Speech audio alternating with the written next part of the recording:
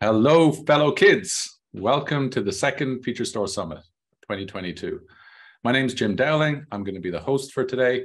I'm the CEO and co-founder of Hopsworks. Hopsworks, in case you don't know, are the makers of the first open source feature store and also the first enterprise feature store, and recently also the first serverless feature store. So we have a great agenda lined up for you today. We have many of the leading companies who build feature stores, who sell feature stores, who use feature stores. We're going to kick off with Uber, who made the original feature store, Michelangelo Palette. But let's start today by just talking about what is a feature store. Maybe you're new to the space, you don't know what a feature store is, you're here to learn about feature stores. So I'm going to give a little bit of background now on my particular view on feature stores, and then we'll get into the agenda and what we're going to get up to today. So I'll start out by saying, well, what is a feature store and why do we need one? Well, if you're a data scientist and you're working at an enterprise and you don't have a feature store, often what will happen is when you need to train a model, you might get a dump of data from your neighbors, the data engineers, who manage all of the enterprise data. And you get a dump of data, you train a model, you hand that model over the wall to somebody in operations, like an ML engineer, whose job it is to put it in production. And that ML engineer who's going to put the model in production may need to go back and get operational data to make sure the model works. But this isn't really sustainable. And I think at this stage, many people know that the feature store is considered the data platform for AI, which helps solve many of these problems. It brings together our different personas, the data scientists, the data engineers, the ML engineers. And we have this nice little happy family where we can be more productive, putting models in production faster, make sure that the data can be connected to the models, and that the data scientists know which data sources, which features can be used in which models. Now, everybody knows, I think, that this is kind of a very idealistic view of enterprise data. So let's dive a little bit deeper into the details.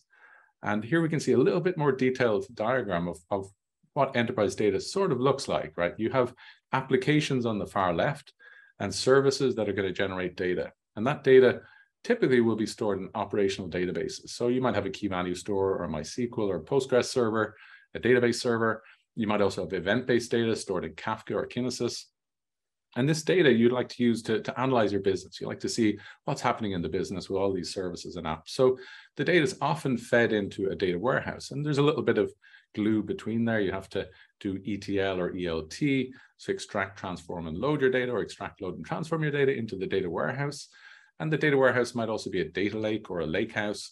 It's going to be some large place where you have a lot of your data available for analysis. So to understand your business, to understand what's happening in your business, so you can better optimize your business. Now, the data scientist is still in this walled garden we can see here, getting dumps of data from the data engineer and handing the model over the wall to the ML engineer. So this is kind of not the scenario we want to get into. And we can see that the ML engineer maybe has two different types of operational systems, ML systems to work with. You might have an operational machine learning system. So you have a service or an application that you want to make intelligent, and you're going to add AI capabilities to it. Or maybe you need to have dashboards to build predictive models. So you're going to predict something about the business, or you're going to have what if scenarios of what would happen if we do this. Will this help our sales or help customer retention? And those are analytical machine learning systems. So the world is a little bit more complex than the first slide indicated.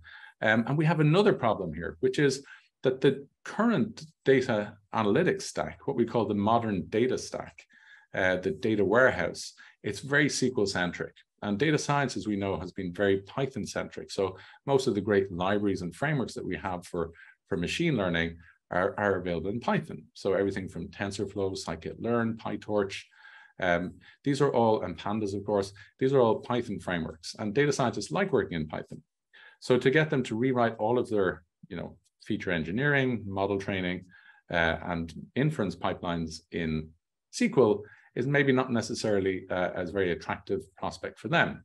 So there is this gap between these two worlds, the SQL world, the data science world, and how do we bridge them together? So the feature store has a role in bridging these two worlds together, because the feature store is a platform where the data analytics people, the data engineers, can feed data or make data available to data scientists, who can then take the data, use that data to create features, to train models with, and then to pass those models on to ML engineers who put those models in production. And those ML engineers who put the models in production need to obviously go back and use the data that's made available from the company via the feature store to the models in production, so that the data can flow to the models. And we can get this nice flow of data from our operational systems all the way over to the operational ML systems and analytical ML systems. Now, there's one other little piece of detail, which is a small but important piece of detail, is that real-time data, if you're going to build real-time machine learning systems, will need access to real-time data. So the data that flows from your operational layers, the event-based data, will have to go directly to a feature store. It won't be able to go via the data warehouse at data lake, because it'll just slow it down too much. It won't be real-time anymore. It'll be less than real-time. And the feature store, it may be a platform where we're going to store data or features for machine learning.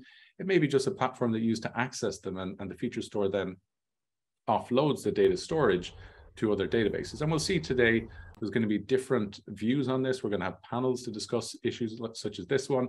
Should the feature store manage the data? Should it provide virtual access to data? And how should it interact with the operational and analytical machine learning systems? And what kind of APIs should be used to access the feature store, to write data to the feature store or to read data from the feature store? And then how do we do real-time machine learning with the feature store? And then finally, the feature store is also considered like a data warehouse for machine learning.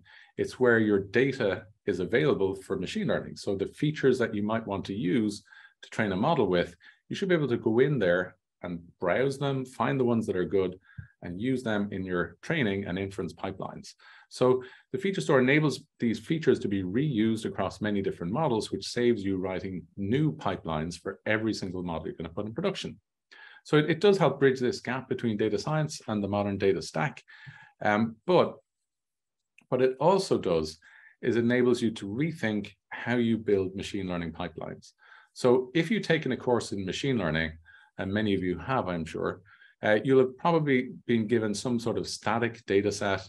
And that static data set is a well-known data set like MNIST for deep learning, or maybe it's the IRIS data set or the Titanic data set for tabular data. And then you create some features from the data set, you train a model and you evaluate the model and you're done. Okay, and this is, many of us will know that this is not how it is in the real world. So in the real world, new data always arrives. There's always going to be new data. If there is no new data, why do we have a model? We need new data to give the model a purpose and enable it to create value. And with the new data coming in, we always have to create features, make sure the data quality is good enough. We're not going to be given a pristine data set that we get in our courses. And then when we train models and evaluate them, we also need to have an inference pipeline. So whether it's an analytical machine learning system with a batch inference pipeline or an online machine learning system with an online inference pipeline, you still have to have that as a program that takes the new data coming in, computes the features, uses the model to make predictions and produces output. And in the classical case, you don't do that. So what the feature store does is it's a new platform, a new capability that's introduced into your AI stack that enables you to restructure or refactor your machine learning pipeline. So no longer need to have this single monolithic pipeline, which goes from raw data to some predictions or some evaluation of your model.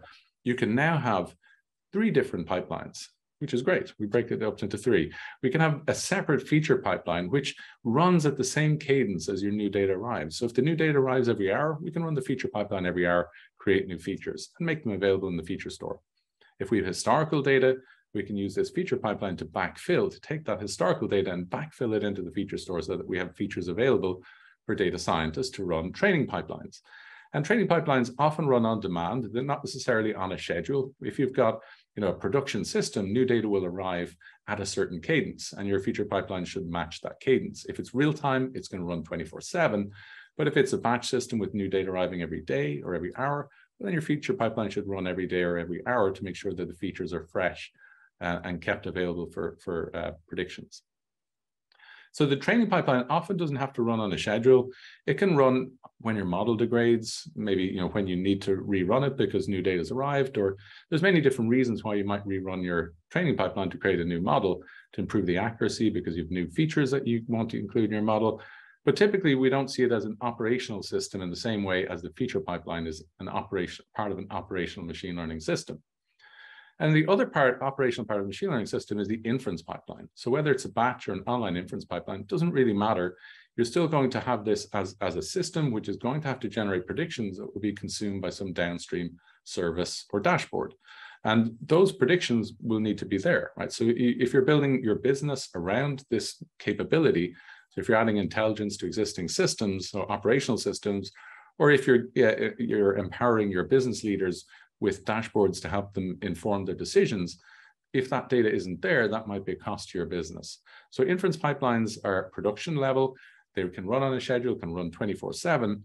But the fact that we've now separated out our monolithic pipeline into 3 different parts, I mean, we can run them all at the cadence they need to run at. The operational parts can be made operational, and the parts that aren't operational, such as training pipelines, can be run as needed.